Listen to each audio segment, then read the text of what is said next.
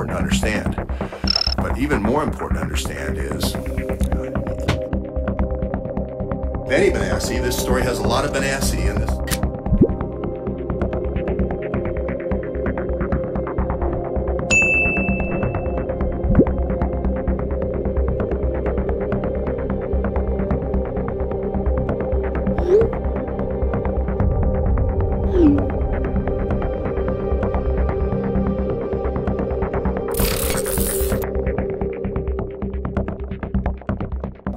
Well, I have to, there's a lot of circumstantial evidence, and then there's a source here that I cannot reveal, where I have someone saying that she works at the Fort Belvoir Community Hospital and she tested positive for the coronavirus.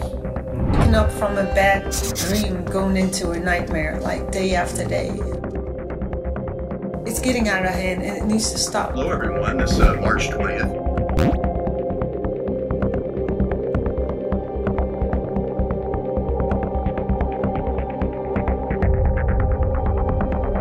Execute them by firing squad.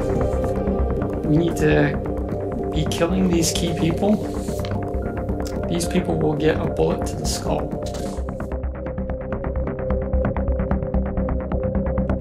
Where they say, you know, we're coming to kill the Benassis tonight, there's not a lot that they can actually do.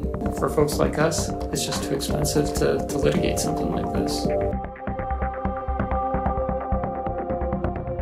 But we will get through this.